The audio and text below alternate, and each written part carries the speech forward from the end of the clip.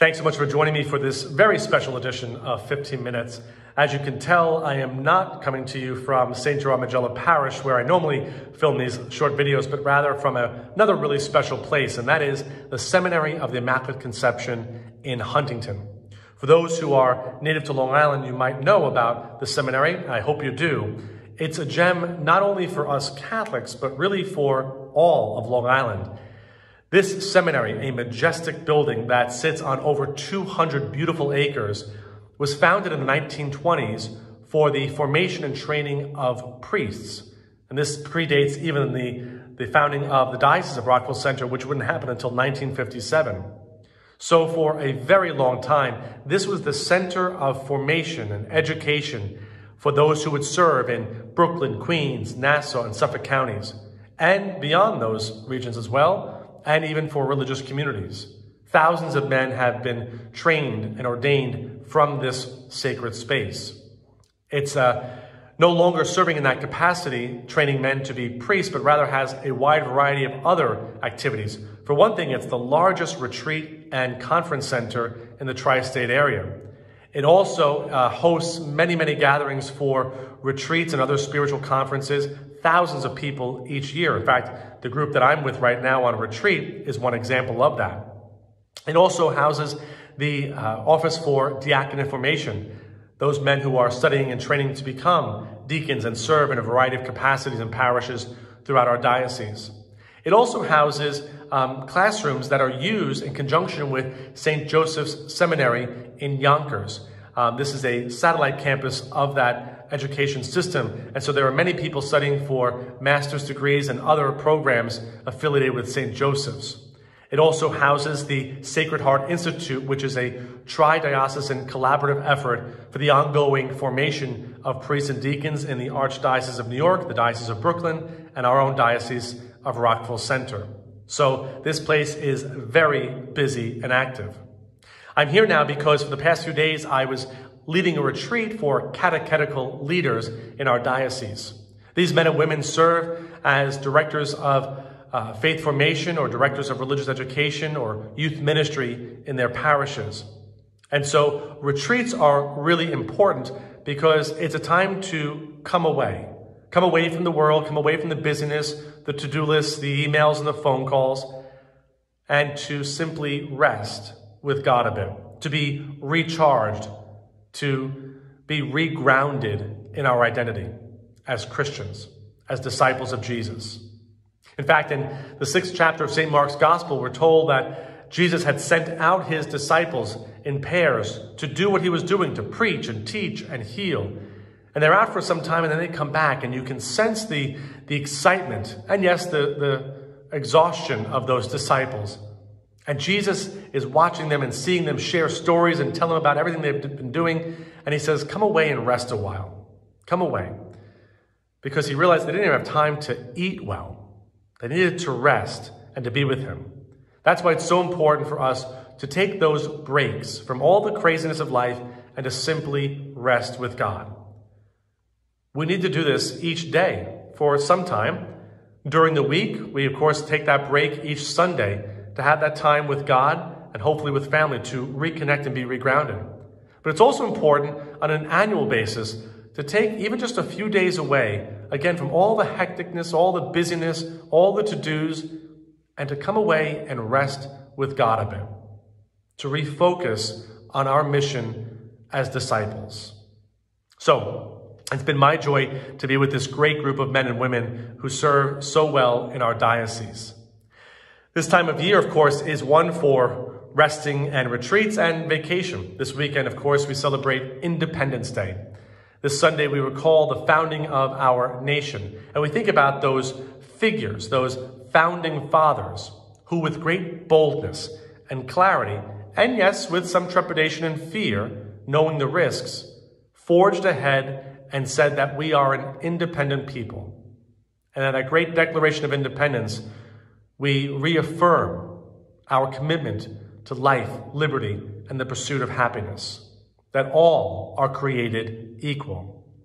It's as challenging an experiment today as it was then, and it is our mission, all of us working together, to fulfill those highest ideals.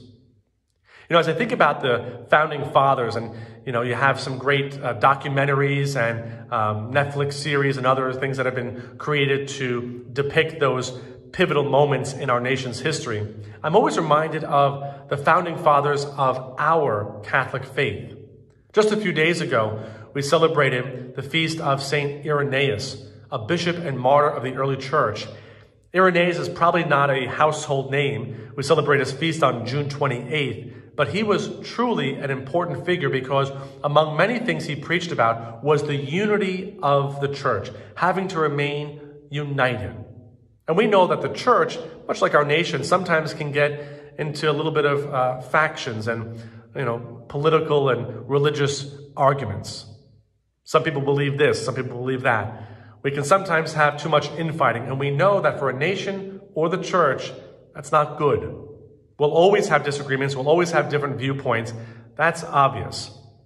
But we need to refocus on our identity as to who we are and to commit ourselves to having that unifying principle at the foundation of our institutions. So St. Irenaeus is a great model for us.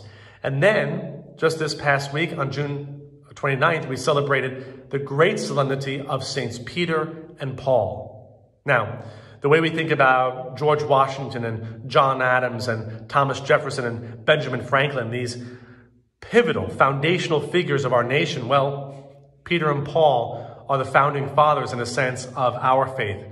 I don't think it's too outlandish to say that after our blessed Lord and Our Lady, his mother, after them, Peter and Paul are the two most important figures in our Catholic faith.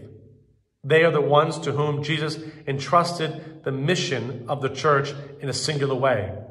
We recall that scene when Jesus asked the apostles, "Who do people say that I am?" And they respond, "Well, some think you're John the Baptist come back from the dead or one of the prophets." And then he says, "Well, who do you say that I am?" And it's Peter, at that time Simon, who says, "You are the Christ, the Son of the living God." The first one to confess Jesus' true identity. And Jesus transforms him in that moment and says, "You're no longer Simon, you are Peter, Petros, rock in Greek. And upon you, this rock, I will build my church." And we know Peter's story pretty well. He's the story of 10 steps forward, 8 steps back. He was one who had such boldness and zeal and protection and love for Jesus, but then will retreat in selfishness. He said at the Last Supper, "Lord, I will go anywhere for you. I will do anything. I will even give my life for you." And then only hours later, he denies even knowing who Jesus was. We think also about Saul, who would become Paul. Saul, like Peter, was a broken person at times. In fact, Saul, a Pharisee, an expert in the Jewish faith, was so angry by this group that was following an itinerant preacher, Jesus of Nazareth, that he would chain them and bring them in and even murder them. He oversaw such persecution of the early church. And we know well that story of how he was making his way to Damascus. He's blinded by this overwhelming light, and he hears Jesus speak to him. "Saul, Saul, why are you persecuting me?" Notice Jesus says, "me," not my church, but me, because Christ and his church are one. You and I, by the waters of baptism, are made members of the body of Christ. This was a true revelation for Saul, and as a result, he changes so dramatically. He takes on a new name. Like Simon took on Peter, Saul now becomes Paul. And these two together are really the founding fathers of our faith. They're accompanied by the other apostles and early fathers of the church. Holy men, and yes, holy women, who go out and proclaim Jesus, many of whom witness to the shedding of their own blood for the sake of Christ. So as we celebrate our Independence Day this weekend, as we embark on these summer days that are, yes, a bit hotter and more humid than usual, it's a time for us to pause, to stop and reflect, to be refreshed in our identity of who we are and who we're called to be. Our nation, please God, will continue to strive to be a place of peace and justice for all people, founded on those great ideals and ever changing and being reshaped to better foster and exhibit those ideals. We too as a church have to do the same, to be reminded of our truest identity as disciples of Jesus, called to take what we've been given, our gifts, our talents, and then to go out and transform the world. Thanks so much for taking this time to be with me. As always, please like and share this video. Please, if you have any questions, fill out the Google Doc below. There's a link right below this video where you can submit your questions, and I hope to get to them as soon as possible. I also want to thank the great staff of the Seminary of the Immaculate Conception. There's also a link to their website where you can see a little bit more about what they do here for our diocese and for Catholics and Christians all around our area. Special word of thanks to them. And to all those who serve in our parishes, for priests and deacons, directors of religious education, and all those on staff at parishes. Be sure you get some rest this summer to recharge those spiritual batteries, to go out and to continue doing the work of God. God bless you all and your families.